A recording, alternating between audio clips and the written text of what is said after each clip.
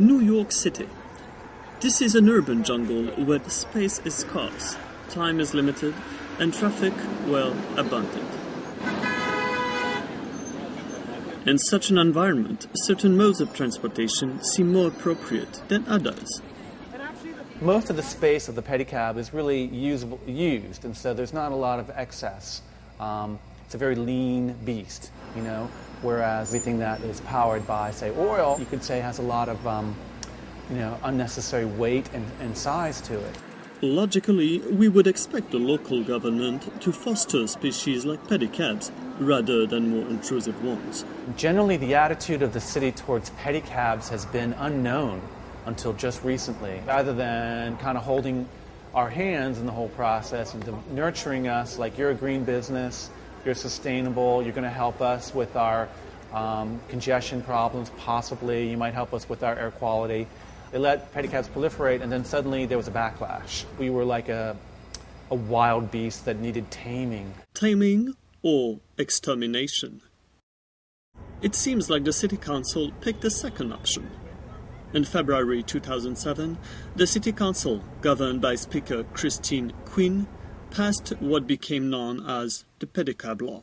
It's going to regulate the industry, and it's going to make everyone come onto the same playing field. So, the public will know that every pedicab out there has insurance, which isn't the case right now. Then there are troubling aspects of the pedicab law. One of the main provisions that brought panic among the pedicab's population is a quota that sounds more like a call for extermination.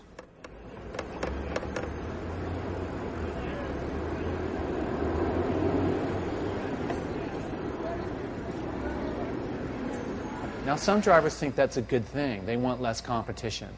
Really, in the end, it'll be a good thing, though the cap that they put on us is capricious and arbitrary. We think they intentionally picked it low as a favor to the taxi cab medallion lobby.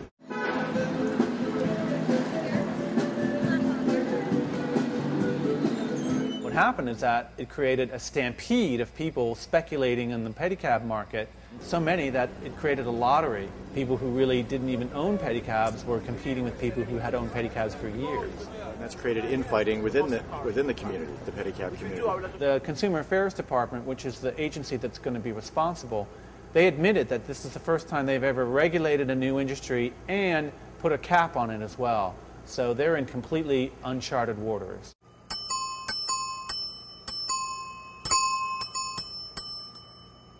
Another controversial provision of the law stipulates that the police could ban pedicabs from any part of town where traffic is considered too important.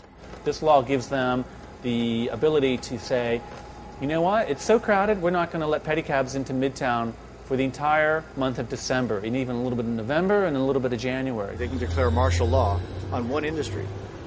They can't do that for any other industry. They can blame pedicabs, the small vehicles that squeeze around traffic when it's congested, for congestion. Meanwhile, Hummer limos are fine. They don't cause congestion, right? It was Christine Quinn's administration that introduced the really severe clauses to the bill after the public hearings, which is why the mayor vetoed it. His veto against her really evil bill was the first time a mayor had vetoed anything in like 20 years. So you can imagine how bad the bill was. They overrode his veto, and they're still trying to enforce the bill.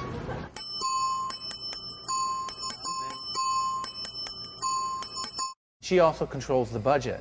If a city council member has 10 projects he or she wants funded in his or her district, does it help to go against the speaker on a very political issue like this? So this is partly the way the political machine works in New York, and we're the victim of that.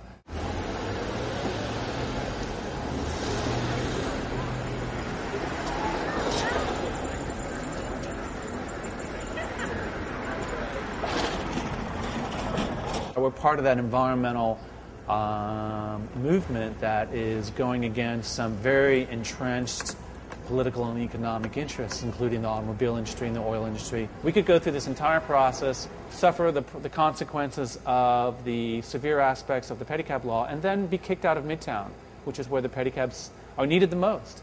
In a city where all-powered species seem to reign even over human beings, What are the politicians doing to ensure a more sustainable living environment?